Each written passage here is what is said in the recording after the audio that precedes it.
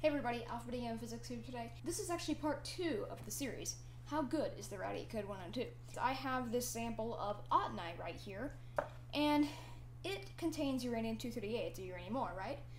Well, we're going to be seeing if we can detect Uranium-235 in it, because theoretically there is some amount of Uranium-235 in this Uranium Ore. We just don't know how much, and we're going to find that out too. But for now, I just want to see if the Radiacode can detect this.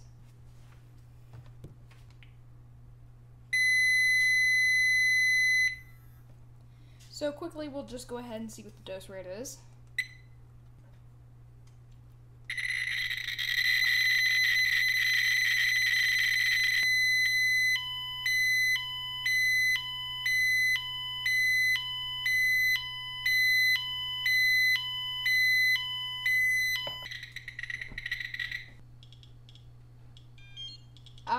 That means we're connected. So right now, I have just connected my Radiacode 102 to my mobile phone, and now we are going to run a gamma spectrum on this autunite sample, and we are going to hope to see Uranium-235 as a peak in the spectrum that it gives us.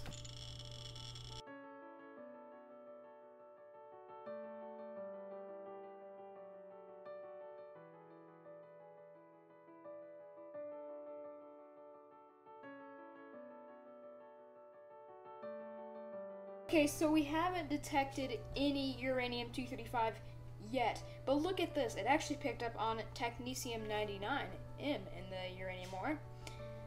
Why do I point out that? Well, technetium-99M is a fission product, and Uranium-235 is one of the fissile isotopes in here, so this could be a result of Uranium-235 that is just a little bit more active.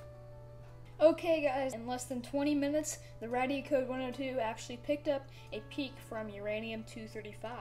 This is mind-blowing for a detector that is less than $300. It is actually able to pick up Uranium-235 and Uranium Ore. But how much really is there? Well, let's go see. So we're actually going to be doing this a simple way. We are going to weigh the Uranium Ore, because if you don't do it this way, it is a lot harder. And by a lot, I mean a lot. So what we're going to do is we're just going to put this piece of paper on the scale. Oh.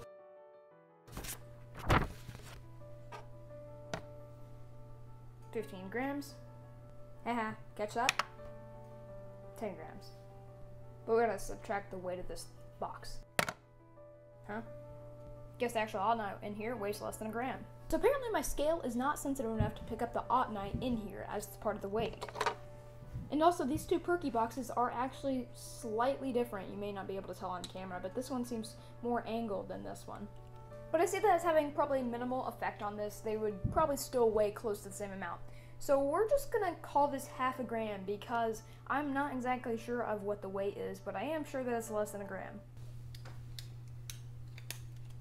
So I ran the calculation with 0.5 grams. Don't worry, it's simple. It's just you take 0.711% of the mass of your Uranium Ore, which in this case I'm going to estimate is 0.5 grams.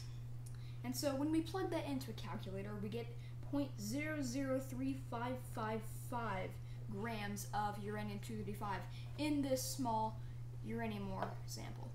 Well, thanks for watching another episode of Alpha Beta Gamma Physics. See you soon.